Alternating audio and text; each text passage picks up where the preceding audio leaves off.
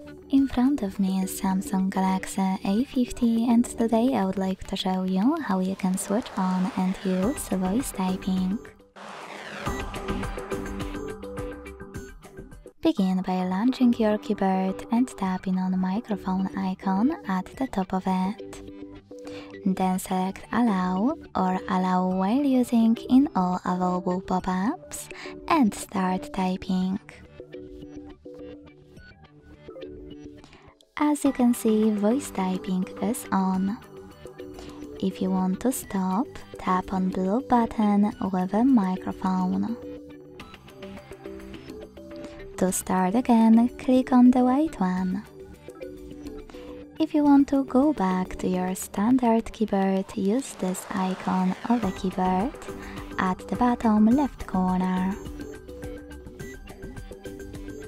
Thanks so much for watching. If you enjoyed this video, leave a like, comment and subscribe. Bye!